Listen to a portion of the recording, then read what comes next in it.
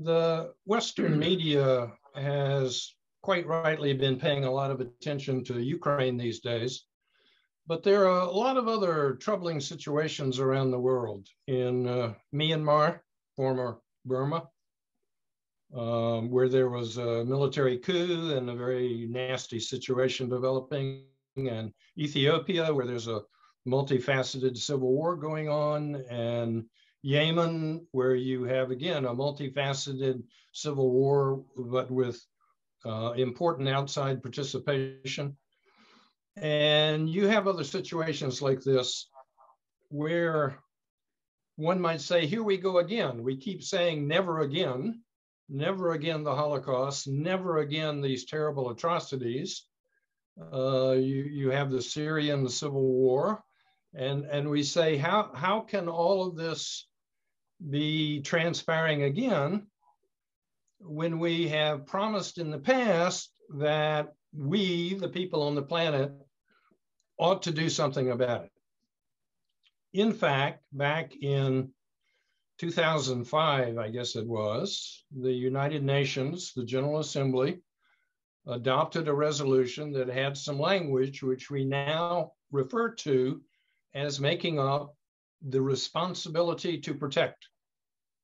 This was a statement which I'm sure Tom will explain in some detail, but it was a broad statement about the responsibility of governments, both the ones that were facing atrocities like genocide or ethnic cleansing or major violations of the laws of war, and also outside governments had a responsibility in all of this. Governments had a responsibility to exercise their sovereignty responsibly, and other sovereign states had an obligation to see to it that atrocities were prevented or curtailed or stopped. And yet we see Myanmar, Ethiopia, Yemen, South Sudan, always the eastern provinces of Democratic Republic of Congo, etc. How is it that you had this nice language? I call them nice norms. You had these nice principles as far back as 2005, if not before. And yet we still see protracted conflicts and ongoing atrocities. What's going on? How can this be? Well, that's the origin of the series. And Tom is going to give us an overview to start with, and then we'll have a speaker that focuses on the Middle East, and a speaker on East Asia, and a speaker on Africa. So we'll go into some of the details in the course of the series. As I say, it's not a happy story, but I wouldn't want to suggest at the outset that nothing can be done.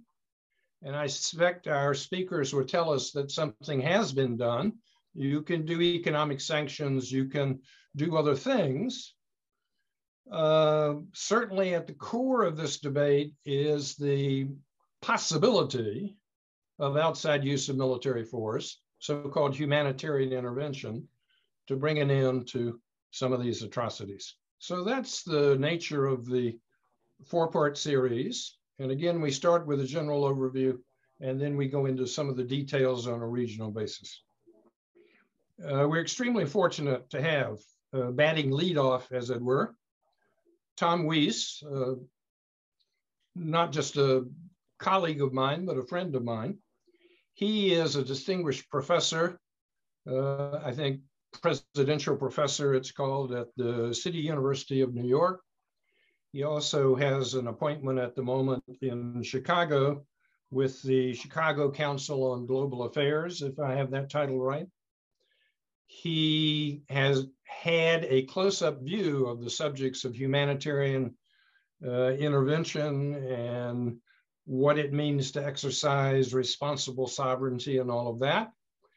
He has worked for various units of the UN system, for example, the International Labor Organization. He has written more books than I can recall on the subject of international relations United Nations humanitarian intervention, humanitarian affairs.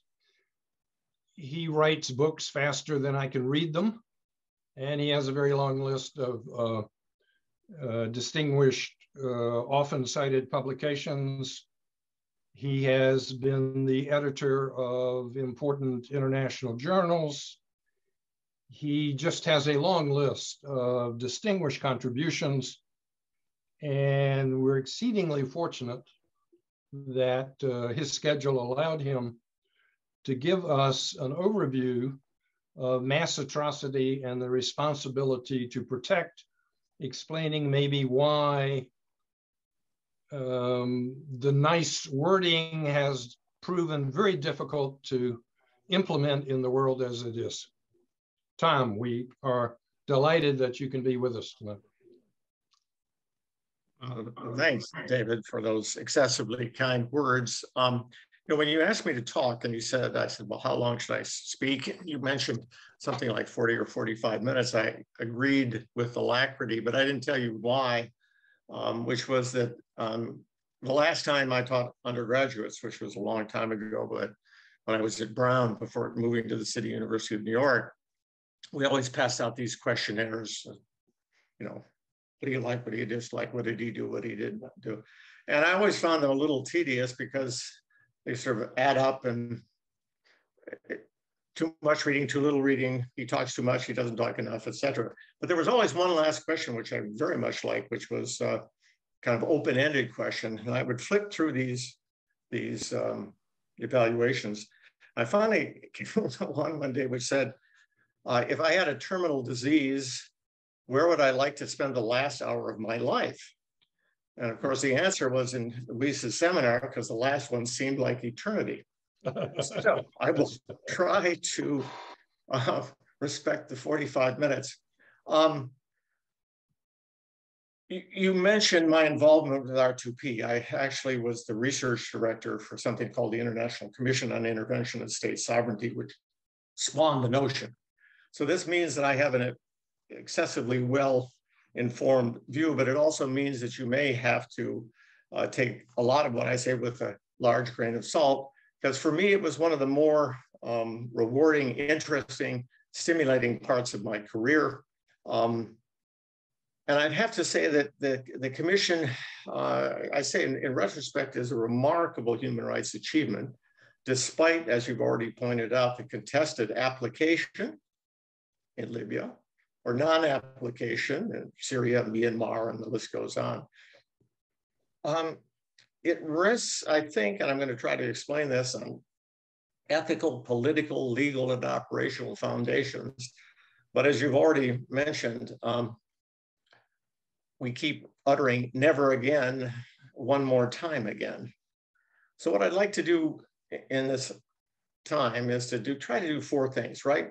Go to a little bit of history, what happened before this notion came on.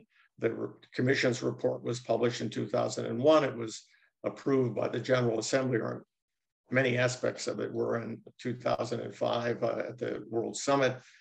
The second section, I'd like to talk a little bit about the work of the commission, because one of the things that I am convinced is that the importance of norms and the importance of individual outside voices in putting new ideas on the table. And the commission, I think that did that better than most, actually. The third is to take a look at contemporary politics, which you've already thrown on the table, Dave. And fourth, I'd like to sort of look at the enduring debate and where we might be going from here. So one of the root causes of humanitarian crises always has been, obviously, governments or non-state actors disregarding the basic human right to life of its populations. So what can be done? And the result, after a couple of years of work, is the responsibility to protect, R2P, for those of you who like acronyms. Military force is intrinsically political, but one of the questions is, can specific uses be recognized as genuinely serving humanitarian purposes? And if so, what are the criteria for deploying force for human protection purposes? And what's been the impact and what's the future? Well, the history of looking at genocide, war crimes, crimes against humanity, and ethnic cleansing is horrifying in at least two ways. The first regards how such atrocities end empirically, if we look back over not just this century and the last century, but before, is most seem to end when the perpetrators decide that their objectives have been achieved. So we can think about the German campaign against the Herero in Southwest Africa, the Armenian genocide, and the list goes on. However, in a couple of noteworthy instances, perpetrators have been defeated militarily, such as the Nazi regime during World War II. So the second horrifying realization consists of the politics of applying the adjective, and this is going to be a theme I'm going to go through tonight, the adjective, the H word, humanitarian, to acts of intervention, because in many cases, its application has been manipulated or dismissed or covered up a huge number of things that were anything except humanitarian. So we can go back, in fact, to something that's not a contemporary armed conflict, but the Peace of Westphalia. And if you sat through David's lectures, you know that this is the birth of the contemporary system that we call the international systems. But many of the actors in that conflict, just as they are today, invoked a right or a duty even to protect those who shared their faith or their culture or their language. So the Peace of Westphalia sort of settled this dispute by giving the decisions over those religious or ethnic or language populations under the authority of a central state. It could be argued, I think, that the establishment of states was and remains a solution of sorts to protection, even though a lot of them are perpetrators of abuse. But it is a solution of sorts. And it was facilitated in many ways by humanitarian concerns. If we move to the 18th century, and I'm going to go through this very quickly, I think if you look at one of the earliest instances was the Russo-Turkish War that gave Russia, and this sounds a little familiar too, the right to protect Christian minorities in parts of the Ottoman Empire. Later, in the 19th century, the Council of Europe looked at the vehicle for security and human rights governance by stopping massacres of Greeks by Turks. France intervened in Syria to protect Christian minorities and other Christian populations on Crete and elsewhere. Russia's war against the Ottoman Empire resulted in the independence of Bulgaria and the protection of Christians there. The advocates of many of these, and your word processor will not like this, is called the Atrocitarians. So in some instances, this humanitarian ideology was co-opted by, frankly, disastrous imperial project. I've already mentioned some of them, but if we fast forward a little, we have the Congo Free State, in which King Leopold was involved in genocide in order to benefit his kingdom and his own purse, frankly. In 1898, the United States drew on a similar perspective to vindicate the liberation of Cuba, which was purportedly, this purportedly prevented atrocities by Spain. And we can look through similar instances in the Austro-Hungarian Empire, Britain, Russia, other European powers. However, it's in the 20th century, let's just fast forward to Japan and Manchuria, fascist Italy and Ethiopia, Nazi Germany and Czechoslovakia. And the defeat of those aggressive powers and the atrocities that were entailed led to something we call the UN Charter, which led to some explicit restrictions on the use of force, especially when it came to violating the right of sovereign states. Those beast that came out of the Treaty of Westphalia. Furthermore, as part of the decolonization process, which gained a certain amount of speed in the late 40s and by the mid 60s was virtually over, new member states reiterated the commitment of international organizations to restrictions on intervention, led to statements such as the Declaration on Principles of International Law Concerning Friendly Relations. So these agreements were firmly grounded in the notion of state sovereignty, which meant basically anything I do behind the borders of my sovereign state is permissible, sort of. This is sovereignty as control. So with this past as a prelude, it's easier to understand why former colonies, something I'd like to get to in a minute, in the global South could be excused for not forgiving the sins of the colonial powers and looking askance upon anything that was labeled humanitarian, any sort of humanitarian packaging of intervention. So it's important to fast forward to some of the critics, now critics in the global South, because obviously it was easy enough to criticize the Soviet Union and Hungary and Czechoslovakia, the United States and the Dominican Republic and Grenada, Belgium and the Congo, et cetera. But developing countries actually took up this practice and in retrospect, kind of justified what was going on. First, India and East Pakistan in December of 1971 to liberate what would become Bangladesh. And after perhaps as many as 3 million people had been killed, probably 10 million at least had fled. India argued that Pakistan had committed refugee aggression by creating this displacement. Second, Vietnam overthrew the Khmer Rouge. No tears were really shed when Vietnam, in December of 1978, decided to end the killing fields that had resulted in probably a couple of million, maybe 2.5 million people, or a quarter of the population.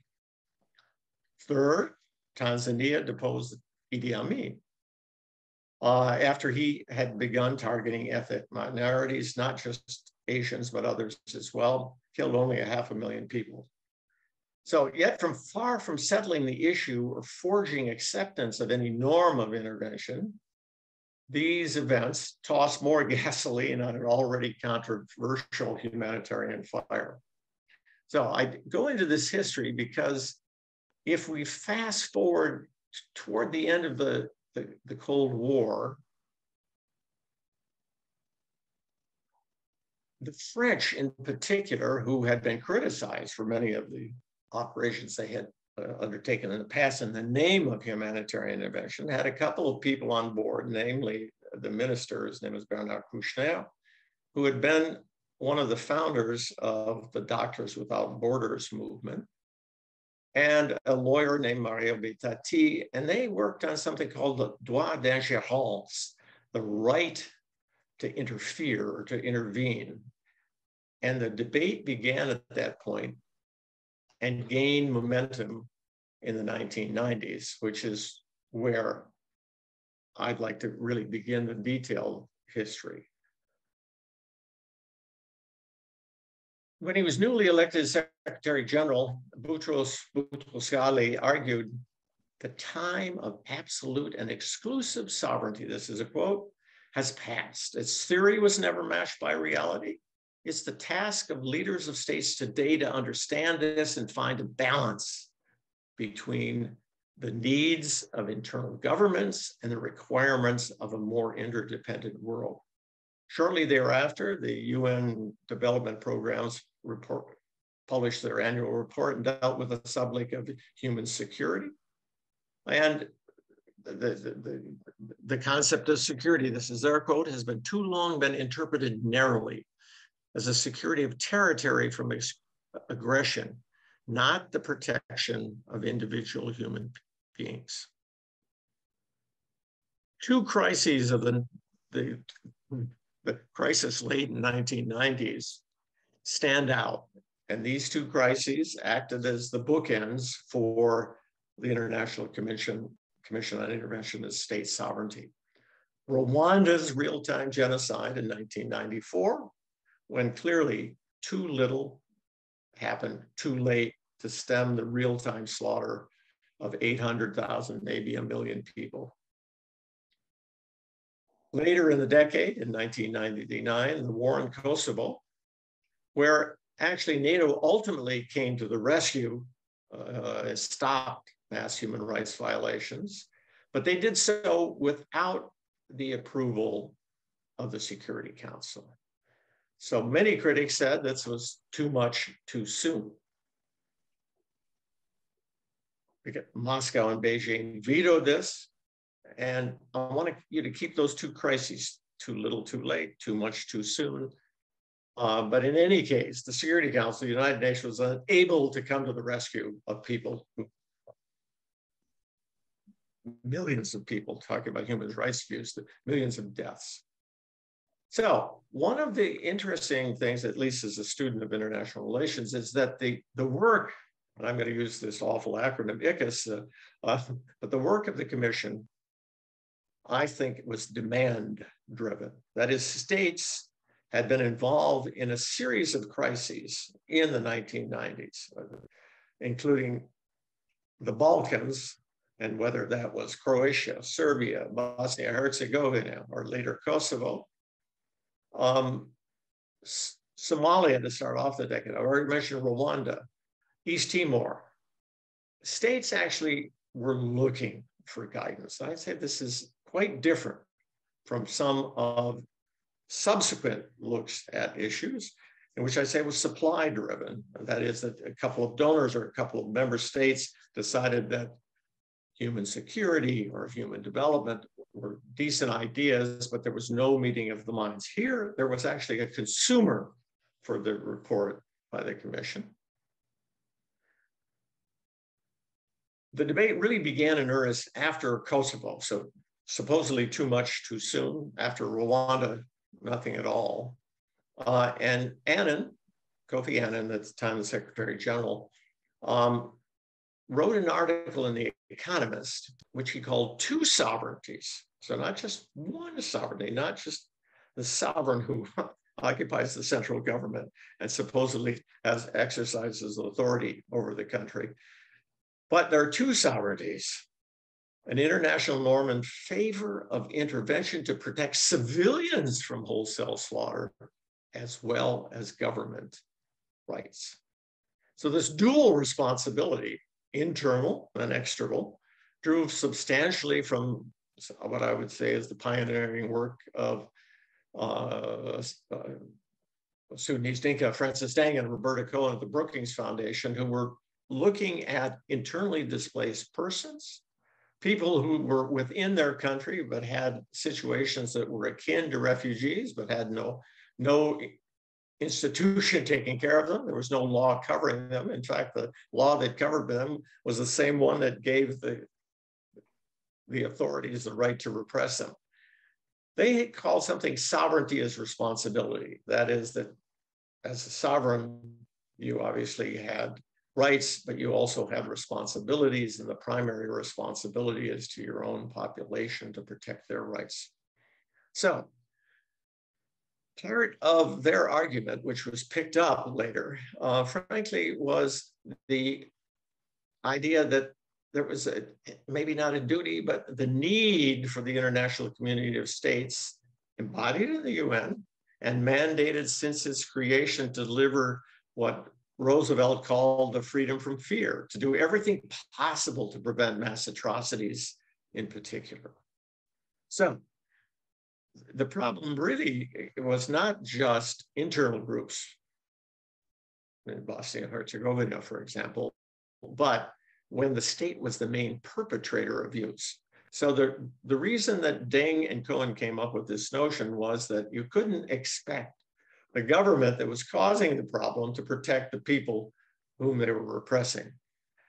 This set the scene, I think, for the International Commission. In September of 2000, the Canadian government, which took the lead in pushing this forward, as it those years took the lead in pushing landmines and a series of other issues at the United Nations. They assembled and financed a group of what you might call eminent persons to analyze the debate and to say, how can we get around this circular argument, digging a deeper trench that states can do what they want, they have absolute sovereignty. At the same time, we all agree that human beings have rights as well. The 12 people who compose the group, the model now is not quite Noah's Ark. We have 6 from the south and 6 from the north, and try to look for some new ideas to address the issue. So after 13 consultations around the world, a whole series of research reports, ICIS settled on a reformulation of sovereignty, which underscored the states have authority in protecting people within their jurisdiction, but when they are unable or unwilling to, manifestly unwilling to do so, the Security Council possesses the authority to address the situation. The Commission essentially argued for reconceiving the issue to focus on the rights of the victims of atrocity rather than those of the states. The commissioners drew on Deng and Cohen, but they found 3 responsibilities. The first and the most important, although it's one we do least well, the responsibility to prevent. So long before a humanitarian crisis breaks out, it should be the international community, states should be engaged in promoting human rights, development, and peace to avert conflicts. Well, we don't do that very well. The second responsibility, so the responsibility to prevent, the second one, and this was the crux of the deliberations by the Commission, the responsibility to react. If a compelling crisis occurs, it should take measures to stop violence in the circumstances that feed that violence. It could be military intervention, could be sanctions, could be international judicial review.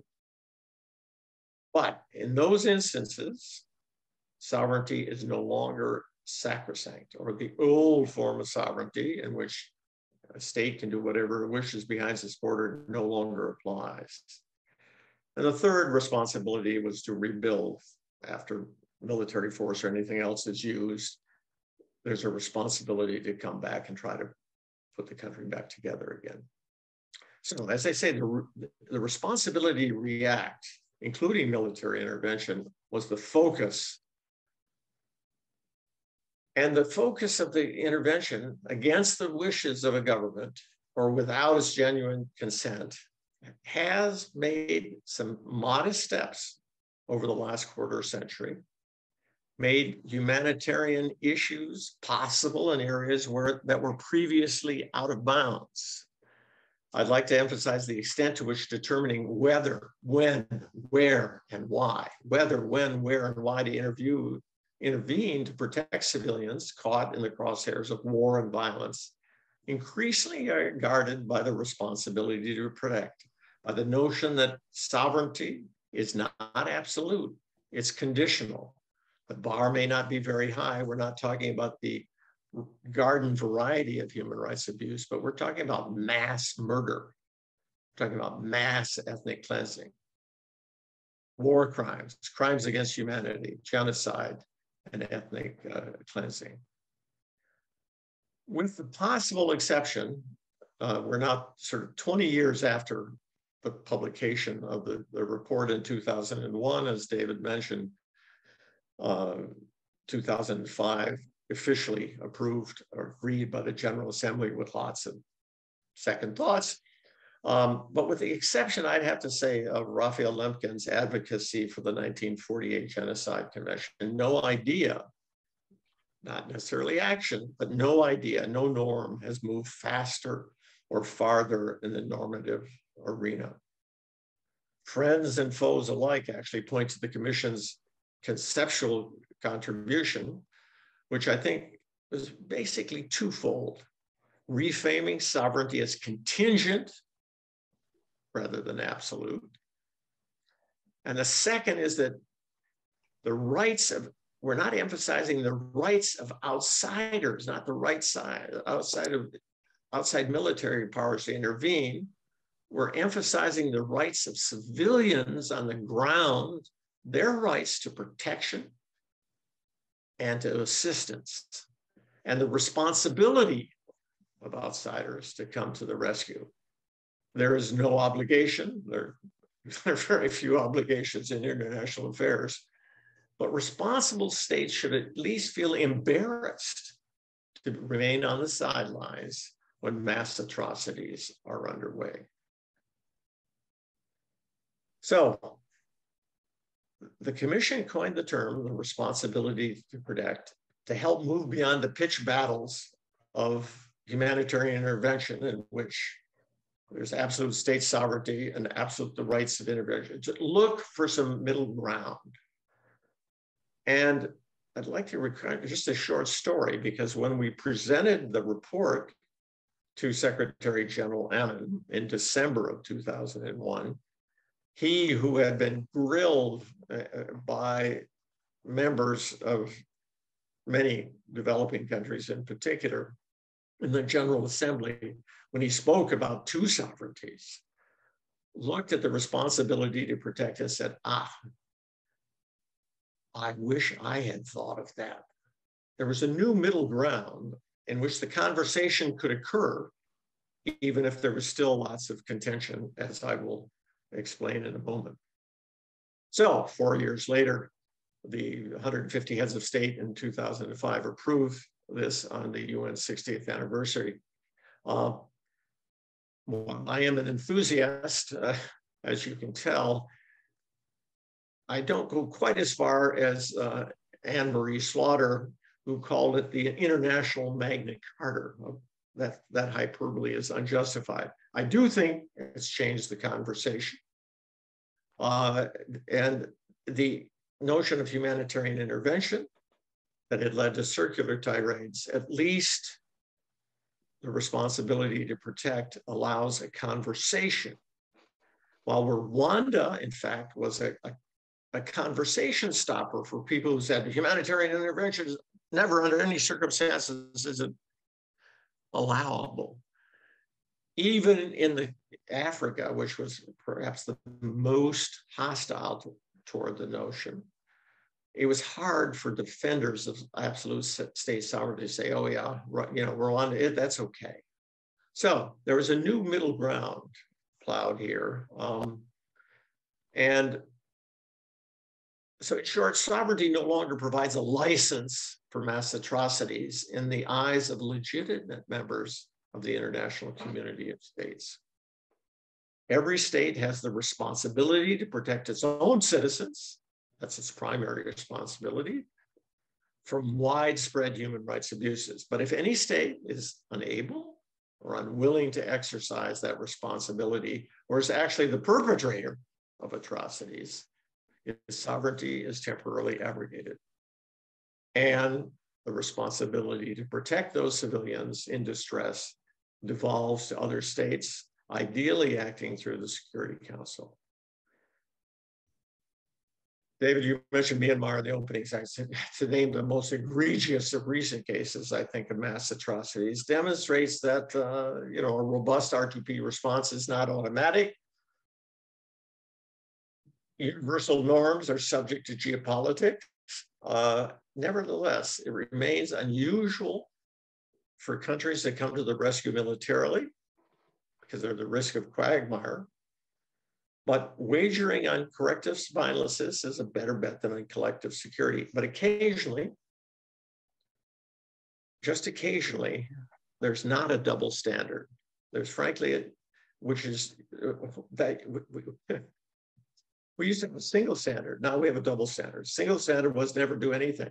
Now we have a double standard. Occasionally we do something, not in every case, but in some cases.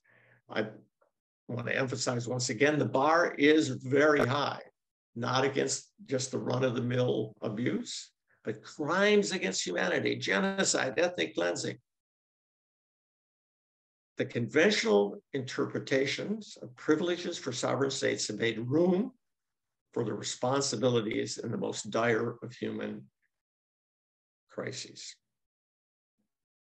Now, there are a huge number of critics. I can go on and on about this. You know, David Reef, who was a former advocate for humanitarian interventions, has declared our RIP or requiescent in pace for R2P, especially after the paralysis in Syria, whose humanitarian justification would have been far easier than Libya's.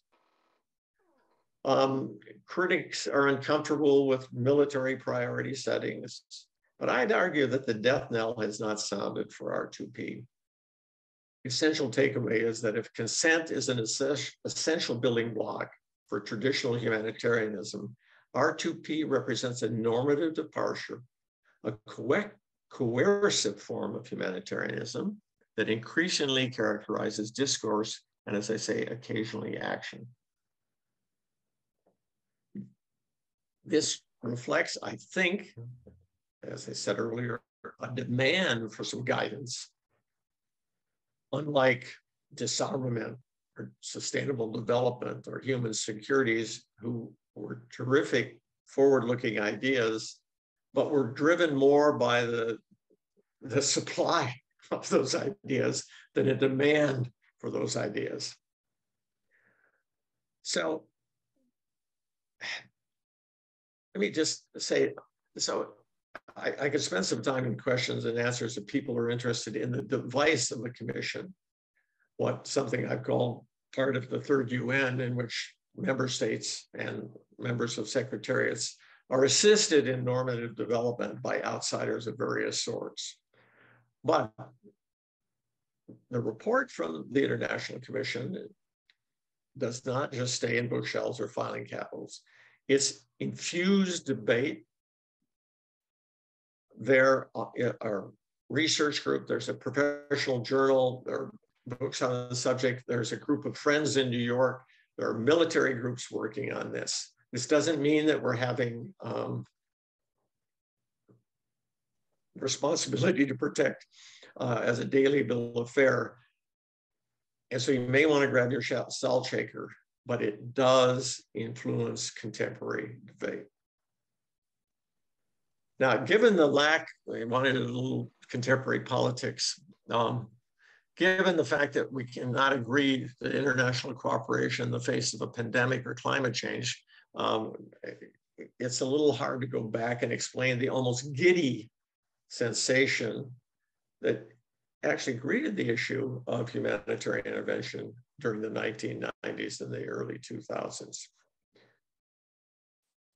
I say, I'm going to argue, and I would be happy to go on at greater length, but I won't. The R2P idea is alive. It's not in life support. And it occupies what I'd say is a middle ground in international debate. We've seen not only the decisions of governments in the General Assembly, we've seen courts cases in the ICJ, and is something that, as I say, I think is important for political scientists to ideas become embedded. As I say, it's impossible to have this conversation in New York without citing R2P. There is a part of the Secretariat headed by a special advisor on R2P. There is there's been an annual debate in the General Assembly. It's impossible to avoid this issue. There's a large coalition of NGOs working on this issue. There's something called the Global Center for the Responsibility to Protect. There are 50 member states from the North and the South who are friends of R2P every time there is a crisis that meet. As I say, this doesn't guarantee action, but it does guarantee that the subject does not disappear. The loudest voices of dissent in the old days and those that remain, who see the responsibility to protect as a Trojan horse of Western imperialism or worse, has a certain amount of resonance still, but they that resonance occurs mainly in such human rights bastions as Zimbabwe and Venezuela and Sudan and Myanmar, along with Russia and China. While the criticism remains, it's become far more deeply ingrained in conversations, just routine conversations, diplomatic conversations, military conversations. And what my Indian colleague and commissioner and sidekick Ramesh Thakur has written, norm displacement has taken place from the entrenched norm of non-aggression to the new norm of the responsibility to protect. And I think that's actually a fair statement. So let me just hear David move toward a bit of a conclusion. After all is said and done, the debate now is, no matter how politically fraught and militarily perilous, military intervention and other non-consensual intervention is permissible and achievable. At its roots, R2P reiterates just war principles. The commission has an entire chapter. We don't call it just war doctrine because that sounds like too much Christian West, but it really consists of the same principles that one would bring to bear.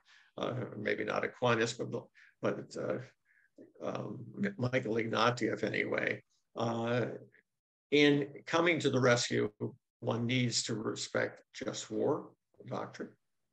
And the Security Council, which is the centerpiece for R2P actions, because it renders decisions about the legitimacy of specific cases, and it can call on the resources. Unfortunately, the Security Council, as in lots of other things, is increasingly paralyzed. And I suspect that if any R2P or anything resembling R2P action is going to happen, it's going to happen the way Kosovo did, outside of the Security Council. But it is important, if you're trying to measure avoiding this topic or acting on the topic or finding an excuse not to act on the topic, the Security Council has invoked the responsibility to protect about 85 times. The Human Rights Council in Geneva about 50 times. And the General Assembly, the last time it looked at this in May of 2021, was the first vote in decades on the issue. Basically, it was about 115 for and 15 against, with 30 abstentions. But I think that's a very good snapshot of the consensus about the concept, not the consensus about action. Actually, a late friend of both David and me, Ed Luck, who was the special advisor on our responsibility to protect, said, like most infants, R2P will need to walk before it can run. Nonetheless, and I think I'm going to end here, many victims will suffer and die if R2P's adolescence is postponed. The process begun by the Commission continues to be a cause for civil society and supportive governments that try to push skeptical countries and UN bureaucracy to take Secretary Generals and others' earlier rhetorical call to translate words into deeds. And that, in fact, is where we are, and we may be for some time. So I think I'm going to stop there. That was I hope, something like 40 or 45 minutes, Dave. Let me stop for a minute there. Thank you, Tom. We'll just pause here a little bit and give people a chance to pose some questions through the chat function. They will go to the moderator, and I think the moderator will screen them and decide what to ask. Tom, I'm stretching, but go ahead, David. I was struck by your reference to Ralph Lemkin and his development of the idea of genocide. And you were suggesting that this commission called by the Canadian government and bringing together a number of high-profile people in international relations was another example of a person or a group of persons who could actually make a difference in world affairs, and in this case, change the discourse, get more attention to the rights of civilians and the duties of governments. I wonder if you could expand on that. I also thought about Hersch Lauderpack, because he was the one that came up with the notion of a crime against humanity. And so there are these people like Ralph Lemkin, and there are these people like Hersch Lauderpack, and there are other people. It is possible for individuals and groups of individuals to have what we social scientists call agency. You can have impact, you can act, you can make a difference. But so far, it seems to me, all of this is about discourse. All of this is about ideas. We have the idea of genocide, but we don't stop genocide in the real world. We have the idea of crimes against humanity, but actually there's systematic attacks on civilians. So the commission did yeoman's work in talking about ideas about how state sovereignty was not absolute. And we also needed to think about human security. But then how about some commentary on translating ideas into effective concrete action? You'd like me to come up with a few concrete solutions on how to do so. You and I are in the business of coming up with ideas, but I actually do think, in all honesty, sincerity, that the idea and a normative step is a first and very awkward step in the right direction. In the same way that slavery and women's rights and a whole series of things have been being pushed, seemed outlandish at one point in time, small steps forward, half a step backwards. And you have to be, I think, to be in this business, you have to be an optimist and a veteran optimist. But I'd like to say that, as I say, on occasion, not systematically, on occasion, a step is taken in the right direction. I mean, just to think about Lemkin for a minute, and I'm going to, this may seem like an aside, but it's really not. One of the things that Lemkin was very keen about was not just physical genocide, but cultural genocide in his original drafts of genocide, actually beginning in the 30s at the League of Nations. Cultural genocide, the kind of thing that occurred beginning with Kristallnacht, and we've seen all over the centuries, and we've seen much more recently with the Bamayun Buddhas, or we've seen the Mostar Bridge, or we've seen the shrines in Timbuktu and the mosques, etc. That was thrown out because it seemed outlandish, and it also was thrown out because the countries that were most to be on the hot seat were going to be the countries of the global north, who actually had decimated indigenous populations and got rid of all kinds of things.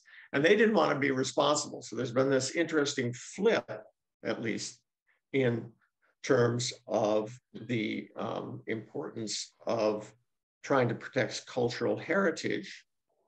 That idea of Lemkin's that went nowhere is now, I think, it's not back front and center, but it's back closer to the center of conversation. It's what creates a huge opprobrium when the Chinese decide to pave over some mosque in Xinjiang. It's what is one of the things that's driving criticisms of Myanmar in terms of the Rohingya. And it seems to me it was also one of the things that forced a reaction to Trump's outlandish notion of destroying Iranian cultural heritage in sort of a retaliation in January of 2000. 21. So this idea, which takes a very long time to germinate, is thrown out, comes back, is now, I think, somewhat closer to the center of conversation. And my guess is that in 50 years from now, you know, that, or at least my hope is that atrocities prevention would be occupy the same place that slavery, which is still not dead, and we still have Mauritania and lots of other places, but it's not the way it was in 1800 or 1900. And so it seems to me that we make small steps in a variety of ways. And one that usually starts with an idea and a norm that we should do this, or should at least try to do it more frequently than we have in the past. So as I say, I'm happy to have been associated with this. I'm still frustrated more than, or as much as anybody, about the lack of action to back up what seems like the new center of the agenda. We have a question from one of the people in our audience this evening. You mentioned, I'm going to rephrase the question a little bit. You talked about India moving into East Pakistan, Vietnam into Cambodia, Tanzania overthrowing Idi Amin in Uganda. You referred to the US taking action to protect civilians in Kosovo in 1999.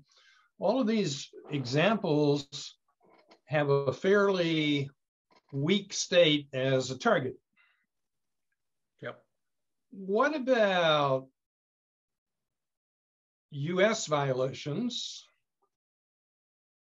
I don't know that, well, some people would say, well, there was genocide against Native Americans in this country.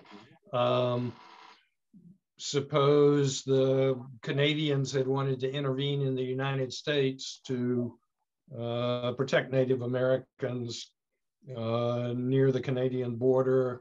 Suppose some of the Caribbean states had gotten together and wanted to intervene in the American South because of civil rights violations and so on and so forth. I'm aware of your distinction between run-of-the-mill human rights violations and mass atrocities in terms of mass murder, mass rape, mass killing, and all of that. Even so, what about the problem of very bad things happening in very powerful states? And do you think, for example, that all the discourse about the Uyghurs in China might actually, over time, have some effect on a very powerful state, which claims the old notion of sovereignty? We're sovereign. This is our business. You outsiders, stay out. What do we do about the powerful states, not the weak states that allow these atrocities to occur? But what about the problem of power? I have a simple solution for geopolitics. No. I mean, the fact of the matter is that I see the very, very uphill argument being made against China and the Uyghurs as a, if not a futile gesture. It is basically a gesture at this point, but one that is seeking, and the only real weapon that international organizations have, is naming and shaming. And the impact to date is very modest. The reason that intervention occurred in Libya was that the Arab League, and there was a military capacity to do so. The reason it didn't happen in Syria is that the two major outside supporters on the Security Council, Moscow and Beijing, vetoed it. And there wasn't enough interest on anybody else's part, as there was in Kosovo, to override that veto and act independently. I think it's an impossible bar to hope that action against Mali, if the government falls apart and the protection of the shrines in Timbuktu that have been partially put back together again and they can't control things, an effort there is conceivable. I think an effort in Ethiopia is conceivable. I think that any action other than criticism is absolutely impossible because of the geopolitics of the situation. I mean, it's almost people criticize the veto power in the Security Council. We're not going to make the planet worse by taking action against a major power. There's going to be no decision to do so. There's no political will to do so, and there's no capacity to do so. So I think it is conceivable that we could take actions as actions occurred in the Balkans. I think it certainly would have been possible in Rwanda, but it's certainly impossible in China. One of our listeners in the audience wants us to go back to the Bosnian War of the early 90s. And I'm going to sort of expand on a very good point that was made by our listener. Isn't it true that all of the nice norms and nice words and changes in ideas that you've been talking about in government capitals, these good, progressive, reasonable, commendable ideas in government centers are always run through the prism of national interest, short-term national interest? So when you had the outbreak of the Bosnian War in the early 90s, and you had all kinds of atrocities, the US Secretary of State, James Baker, said, we don't have a dog in that fight. This doesn't affect our security. This doesn't affect our strategic thinking. And wasn't his view the same as the view held in the Netherlands at the time of the Srebrenica massacre, where the Dutch-led UN security force didn't really want to take strong action and stop the massacre, which the World Court has said constituted genocide, because the Dutch didn't want to get their people killed and didn't want to get sucked into a deeper quagmire. So the general question is, yes, progressive thinking, good new ideas, but governments are always looking at these things in terms of their self-interest. Isn't that a kind of general persistent problem in applying the progressive thinking to real world situations? Yes, right, but I presume we need a better answer than that. Many people, many critics of humanitarian intervention and R2P, a guy like Mohammed Ayub, would say that it only happens if there are the wrong kinds of national interests. You know, you want oil, so you do this, or you want to control the region, so you do that. I would argue that if there are no perceived national interests, nothing will happen. So that to take, I mean, the Balkans cases, I mean, to talk about separate ones, trying to determine when national interests were perceived as being sufficient enough for NATO to get involved to end the war in Bosnia and Herzegovina. But let's take an easier case, I think. I don't have a dog in the fight business. Somalia, which even, I know this because I had a debate about this. Even he agreed that there were no US national interests, or virtually none, or they were totally dwarfed by the humanitarian concerns in 1992 for the operation in Somalia.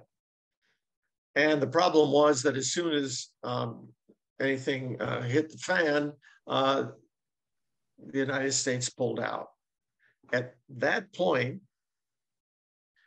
Tony Lake, who was working for Clinton at that point as the national security advisor,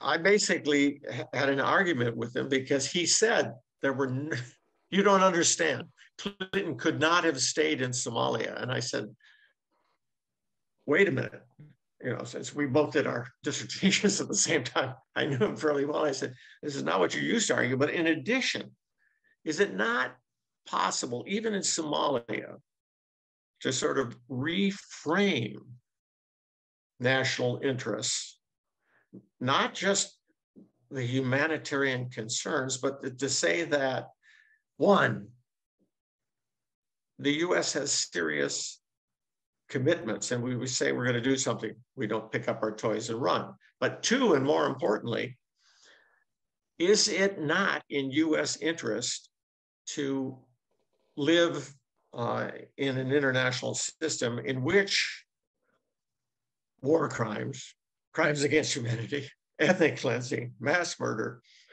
are not policy options? It seems to me that is the argument that needs to be made in order to make the kind of intervention that could make a difference, even when national interests are only modestly involved. There has to be at least some perception of national interest, or nothing happens. Do you know of, this comes as paraphrasing another question that's come from our group. We talk about Rwanda, where there wasn't forceful outside intervention except by, one of the Tutsi militant movements and so on and so forth, but there weren't outside states being involved. And we talk about the US bombing of Serbia over Kosovo, so we're talking about use of force, and we're talking about that kind of intervention. Do you know, can you give us some examples where, say, at the UN, there's something done quietly, there's some diplomatic initiatives under the table or secretly or something, where these ideas are pursued on behalf of human security to prevent or stop or do something about attacks on civilians, but it's not major use of military force, but the UN or some other international organization plays a constructive role in the name of R2P, but it's not big scale military force, and it's not widely covered by the media, and we don't hear about it. Actually, I would argue that several of the actions behind the scenes, not only by the UN, but by the African Union on a couple of occasions in Kenya in and around elections, using the argument in particular that when a church seemed to be surrounded in the people inside and menacing noise information that looked remarkably like what had gone on in Rwanda a few years before that. And the hands of the negotiator, who happened to be Annan, who was now the African Union negotiator, along with a couple of other sidekicks, managed to raise R2P without putting it in neon lights, and made a difference there. Similarly, that happened in Guinea. It's happened in a couple of places, but so this has happened. It doesn't get the kind of, and I undoubtedly don't know lots of other cases, but the ones I am aware of, having done a little research in Kenya, it basically, the negotiators on the ground said, don't say R2P, just imply R2P, because it's more effective diplomatically. So there are instances, and if I were closer to some of these, I'd probably have some others, but at least those I know of. One of our listeners wants to know, did the fact that both Bill Clinton and Kofi Annan apologized for not doing more in Rwanda, did that have any effect on anything? Admission that they should have done more. And of course, there's a story about why Kofi Annan didn't do more. You and I know that story. We don't have to recount it all here. But does that kind of public apology have any importance? Gosh, I don't know. We'd have to ask somebody elsewhere. But I do think what it did do, the specific case of Rwanda, in relationship to people who worked with Clinton, Susan Rice in particular, oftentimes pointed to that in debates in New York. And in and around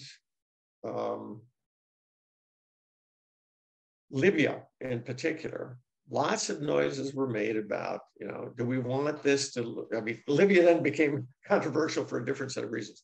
But the decision to act in February and March of 2011, numerous people, including ones who had been involved on the ground with the Clinton administration, pointed to those statements. So whether or not it was the apology or the realization that, do we really want this to happen again?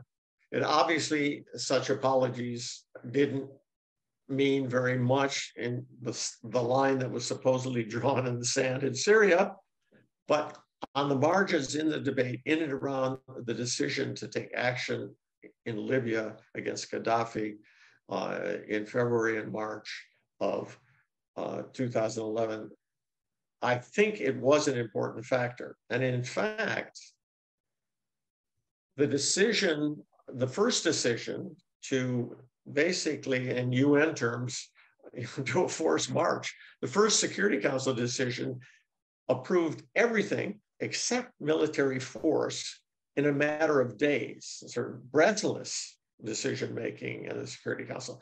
And the images, actually more of the Balkans because of the ethnic, the way it looked, sort of the West coming in and the Muslims on the ground. But Rwanda was very much in the air. As I say, it was very much in the air in Kenya as well, in and around the violence in the elections in 2007. One of our members wants to get your views on the importance of U.S. leadership on all of this. This person is very much concerned about political discourse in Nebraska at the moment, where we have a gubernatorial race and we have a lot of rhetoric beating up on immigrants, for example. I would broaden that to talk about sort of American foreign policy since 2016, covering a couple of administrations, the Trump administration, the Biden administration. How important is American leadership on these issues revolving around response to mass atrocity, the ideas inherent in the responsibility to protect? Could someone else, Canada took a leading role back around 2000. Are there others besides the United States that might play a leading role in continuing to focus on human security, attacks on civilians, trying to do something, admittedly a difficult struggle to do something about these mass atrocities? How important is U.S. foreign policy? Well, I think in every way except military, other leadership is probably even more crucial. Unfortunately, if military action is involved, nothing happens without the United States. I mean, that's just the way it is, whether it's logistics, whether it's communications, whether it's just the physical mass of troops that are involved. A U.S. decision is absolutely essential. On everything else, it's better that the U.S. stays in the background. I think that it's going to take more than announcing that, the U.S. is back to put this issue front and center. In fact, given the other distractions these days, I'd say that this is definitely back burner material for the time being. But it will come back. It has to come back. It comes back routinely now anyway, but we haven't had anything except the Uyghurs, and we're not going to do anything there. And Myanmar, we're not going to do anything because we're preoccupied elsewhere, except lead the rhetorical flourish against such atrocities. But it seems to me that U.S. leadership is essential, not just in the Security Council, but if anything military is going to happen, or if NATO is going to be involved in any way at all. You mentioned three key items, three key stages in the responsibility to protect, and that was to prevent, to react, and to rebuild. I note particularly the third about rebuilding, and I want to just get your thoughts on Libya, 2011. Mm-hmm. Obama says we're going to lead from behind. We don't want to get out in front. We'll let the French, or we'll let the British, or we'll let other Arab states play a big role. We will stay in the background, an idea which you just mentioned. And yet, if we look at Libya today, without going deep into the weeds on this, because we're going to have a later speaker on this, when there was a no-fly zone and a bombing campaign and all of that in 2011 in Libya, we didn't rebuild, it didn't work out well, and today Libya is a mess. So could you comment on that? I mean, it actually, that was actually a criticism I wrote at the time, because in fact, it seemed so obvious. And it was the same mistake, I think, that was made, I have to say, in Iraq, that there was no plan for the day after.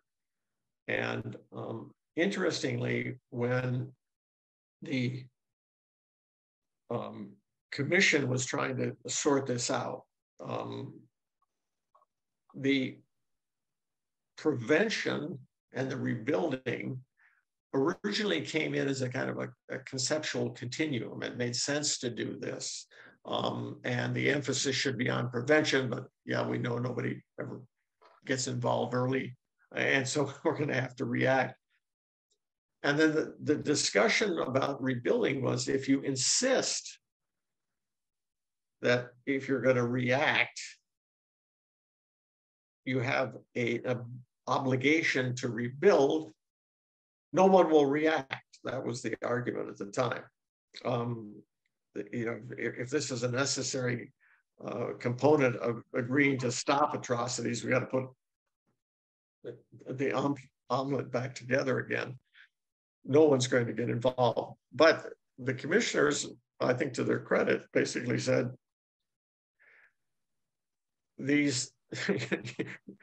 it's a conceptual continuum, and you can't possibly just react, stay at 35,000 feet and wave goodbye. You have to provide enough security afterwards. It seems to me that the alternative model here is probably Kosovo, where there are still 40,000 NATO troops on the ground, where a huge investment was made in the justice system, the penal system, the administrative system, in which some combination of NATO, the European Union, the OSCE and the UN agreed to provide the kind of post-intervention rebuilding that's actually necessary. So I think the contrast between Kosovo and Libya would be a good one. And Libya is a mess. Kosovo is, not exactly Eden, but it also has a chance of staying together.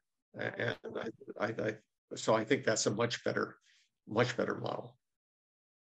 That's a good comparison. I really hadn't thought of. I'm glad you brought up Kosovo as a counterpoint to Libya and maybe Iraq, where there wasn't enough attention to what happens after the main use of military force.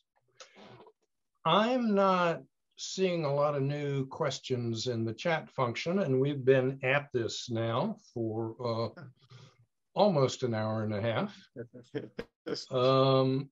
I think I should give Tom a chance at a last comment, but I want to set that up, having been the one to invite Tom and get us all into this quagmire. I'm glad you went back actually to the middle of the 17th century, because you did have a great deal of violence in Europe. You did have Protestants and Catholics fighting each other, the Dutch and the Spaniards and all. And actually the idea of a territorial state which would pronounce on religion in that jurisdiction and settle that question was an attempt to get out of the violence that was occurring. And that was the sort of start of the state system of world affairs. And ever since the middle of the 17th century, we've been faced with the question of how to make states responsible, how to make states do the right thing, how to make states protect their people. And what do you do when you have rogue states, when you have repressive states, when you have autocratic states, when you have states that don't do the right thing? And especially when they allow mass murder, mass rape, mass attacks on civilians. That's been a question that's been with us since the middle of the 17th century. and it's still with us. And we're wrestling with a kind of age-old dilemma. And there are people and organizations and groups that have made some progress, at least in thinking about this. We talked about Kouchner, the French, he was a cabinet member for a while, and we talked about Lemkin, and I brought up some of these other people. So it seems to me we're in this big historical process where we're trying to tame states and tame the state system, and there is room for individual contribution and new thinking, but it's really a tough struggle, and there are a few victories here and there, or partial victories, or temporary victories, but the struggle goes on. I give it to you to say what you like or dislike about that historical summary. I think that probably we're not going to find an answer to this before the end of your career and mine, but there should be work in the future. As you say, that we've been, some of this, it's not new. We've been dealing with this for a very long time. It seems to me that R2P is new. It remains new. It's become slightly more firmly embedded in international society. Occasionally it gets embedded in institutions and policies and tactics, sometimes even action in a particular crisis. I think it certainly has, excuse me, the potential to evolve further in customary international law. And it certainly has the capacity to influence ongoing conversations in New York and Brussels and elsewhere. And it seems to me the conversation about what constitutes a legitimate as opposed to a rogue sovereign, as you say, this has been going on for a long time and will continue to go on. But I think what's happened to this is that, as I say, at least in addition to territory and authority and all those things that get wrapped up in the Montevideo Convention on the Rights and Duties of States, there's now occasionally a modicum of respect for human rights that goes into a definition of a legitimate state. And nothing I said should imply that, obviously military force is hardly a panacea, hardly a cause for celebration. And in fact, it's actually been missing in action actually since largely since Libya. So I think that all of this, I mentioned earlier that atrocitarian is not a word that your spell check will like. But in fact, Gary Bass in his history of humanitarianism basically ends up by saying, we're all atrocitarians now, but so far only in words and not yet in deeds. It seems to me that the deeds are occasional, they're few and far between, they're too few and far between, but they're not absent. And therefore, I think that it's frustrating. Individuals can make a difference, have made a difference. And as I say, you have to remain an inveterate optimist to be in this business. Otherwise, you wouldn't have been in it in the first place. So I think I'll stop there.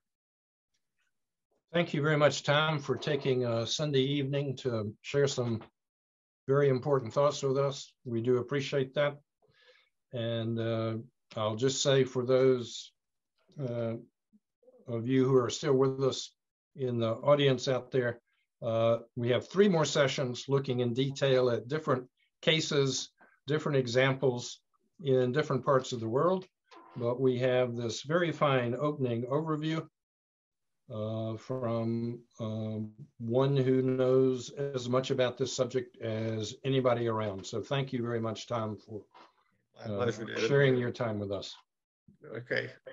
I hope I'll get out there for a steak with you guys one of these days, but who knows? Yeah, when the Huskers get a winning program, we'll invite you to. No, it's got to be before then, doesn't it? Thanks very much, and I'll let the technical host terminate the program. I don't have the ability to do that, but thanks to all of you for tuning in, as it were, and staying with us for this discussion. Thanks very much. Thanks, David. Bye.